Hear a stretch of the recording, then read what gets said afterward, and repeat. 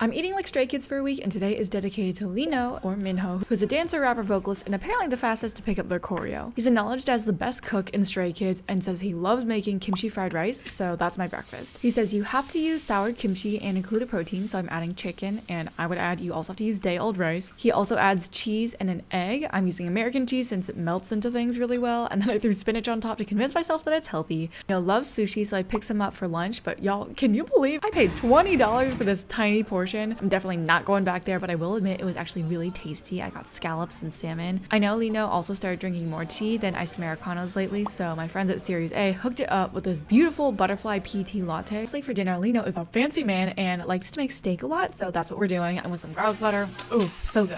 I also wanted some veggies and potatoes on the side, so I'm popping these in the air fryer for 20 minutes at 180 degrees. Just kidding, it's not a hyunjin. I hope you all enjoy this series. Remember, it's not a diet plan, it's just a fun way for me to change up what I eat, and you should always take care of your body. Let me know which member to eat like next.